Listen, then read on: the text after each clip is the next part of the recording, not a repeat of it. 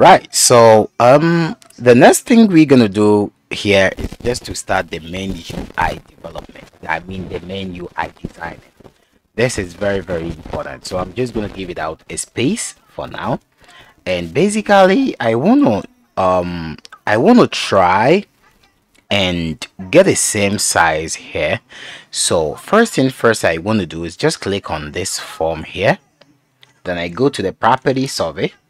Just want to make sure I have some settings first set up.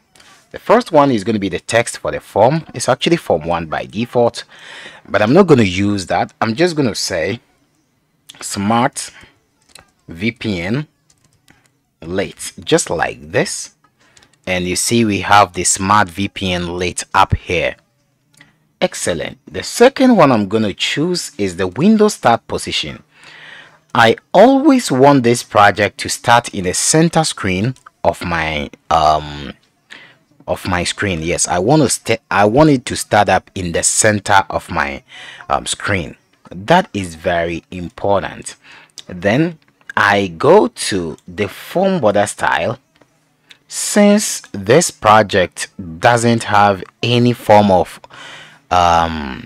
title bar like this or control bar like this, I'm just going to take mine off. So I'm just going to set the border style to none, and that is actually going to take that design off. Now I'll bring this, then I put it here just to do a little measurement to see how it actually looks like. So basically this has to come down just way down here, and this also has to come just little just like this. So what I'm going to do is I'm not going to minimize this, but I'm just going to click on this, then I just extend this a little, then I bring it back. Okay, so let's just pull it just like that. Excellent. Now we have to pull this down just a little. That looks perfect. Excellent. So once we have this, we can really go ahead and start our project for the second time to see how it actually appears. So we have an error here. Let's click on note to see the error. So form 1 is not a member of that, so we have to go there and change it from form 1 to FRM main. Let's save it. Now let's start it once again. Let's see if we have any error here. So this is basically from the name we gave to, we renamed the form 1, and that is actually causing the problem here. So no problem, you just have to make sure it is overriding and all is good. So this is what you have to change anytime when it gives you any problem. So this is a window we're gonna work on as the UI designing. So we are good to go now. Let's go to the main design. Now it is time for us to keep up our colors. This is very important. So I'm just gonna launch my JC color picker right here. I put it way right here. Then I go in for my software, my copy software, put it right here, just like this. So it says hotkey is Alt plus X key on your keyboard. So I'm just going to hover the mouse here, then I hold Alt X on my keyboard to save this sidebar color, right? Then I come here, Alt plus X to save this as my base color, and this guy is gonna be green color. So let's go in for this active orange color. No, don't worry, we're just gonna work on that. Everything is gonna be quite super. Well, let's see if we can add up some additional colors. I think there is no any other color just to add. Everything seems fine. So we basically need these two colors. So first thing first, let's work with a main background design. This main background design is very, very important. So how can we really achieve this? Let's first add something called the flow layout panel. Well, before we add the flow layout panel, we will be adding the flow layout panel. All right, so click and drag the flow layout panel here. Click on this. Let's dock it to the container. No, we're not going to use flow layout panel, but we're just going to use let's say layout. I just want to make sure I know that is table layout. Is it table layout? I think it's table layout. Yep, that is what I need. So with this table layout, we're just gonna dock this to the parent container.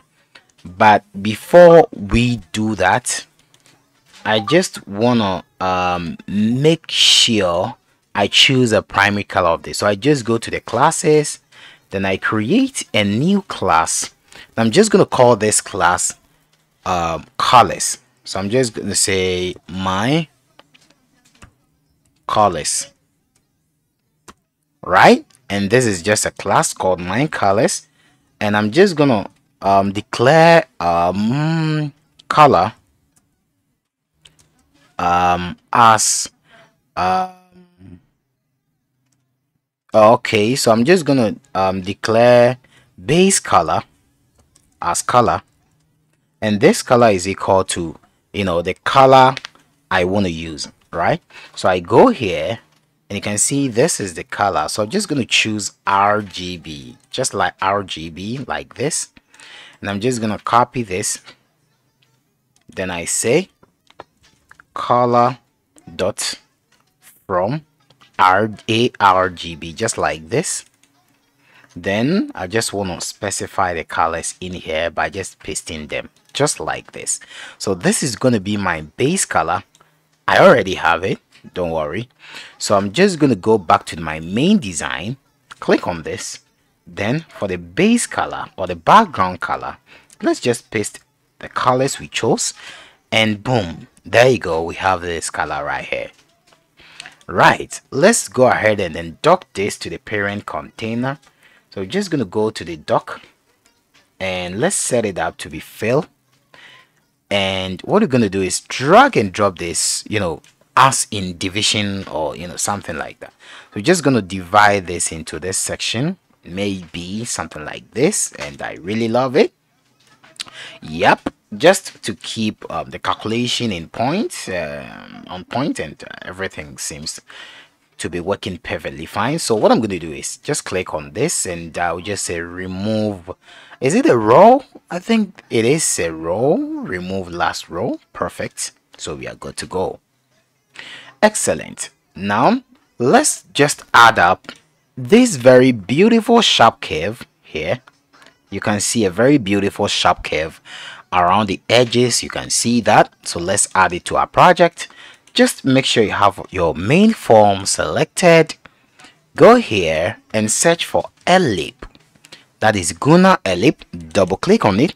Then you have a Guna ellipse here. Go to the properties of this Guna ellipse. Then set the border radius to 10. Also, let's set a target to main form.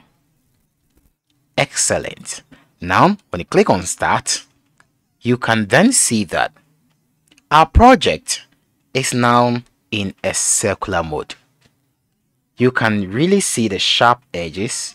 Very interesting. If you think the sharp edges are very small for you, you can just increase this by setting it up to 20, and that is also going to work it out for you. There you go. So you can see there it is. Now let's work with the dragging of this form. It's very important. So let's work with the dragging of this form. So to work with that, you just have to go in and then you say drag, gonna drag, drop control. Just double click on that, and you're just gonna set this target to the main form. You know, there is no harm in trying. Let's just try it first to see if it is actually working perfectly fine. So it is not really working as a target because we've already added a table layout panel here. So that table layout panel should be our target. Just like this. Start it up again.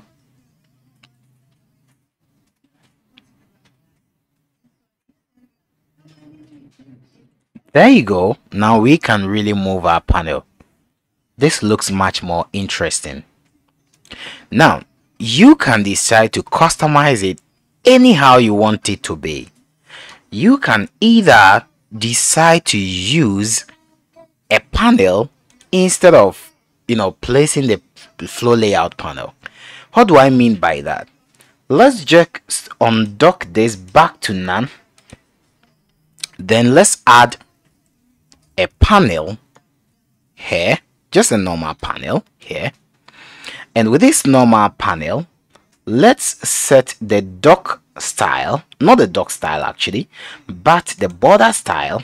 Let's set it to fixed single.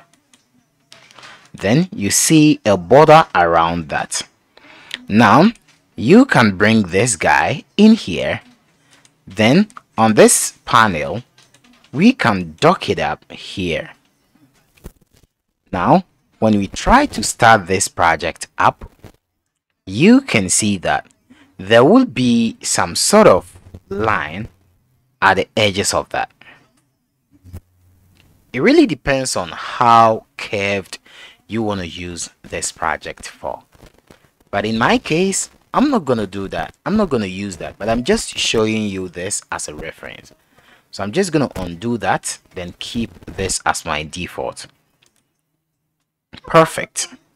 Now I have to go ahead and then add a panel here, which is going to control everything. So I'm just going to go in for the panel, drag and drop the panel here. Now I can dock this panel into the parent container for it to fill only this space. Remember that this panel will be controlled. When you take a good look at this, you can see this is not there, but only the home. You can see the minimize, close, and the menu option. That is really brilliant idea they've added so far, and we're gonna achieve that as well. So let's go back from here. This panel, just gonna give it a name, and I'm just gonna call this base panel like that. Then I just want to add my home design here. So I go to the controls, then I add a new control, that is user control. Basically, I have to say this is going to be CTL dashboard. Let's say CTL home. That is going to be my CTL control home. Then I click on add control. So this is the control I have added so far.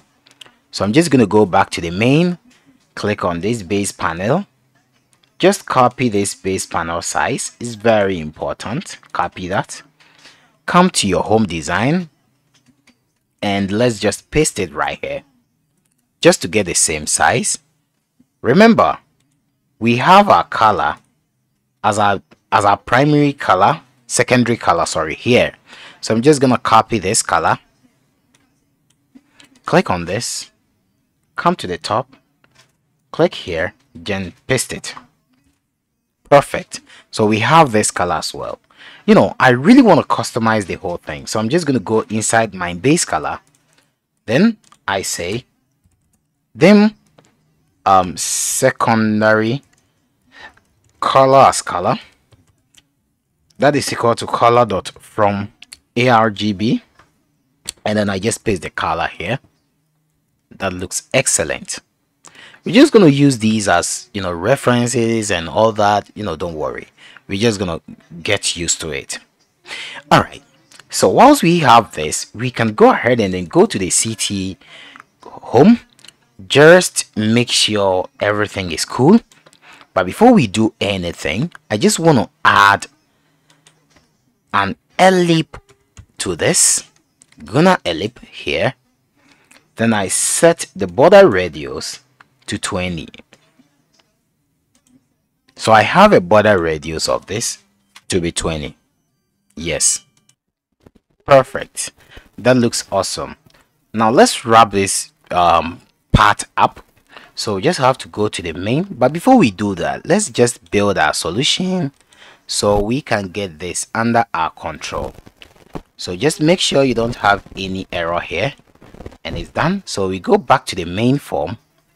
Now when we go up, way up, then we check to see our project name.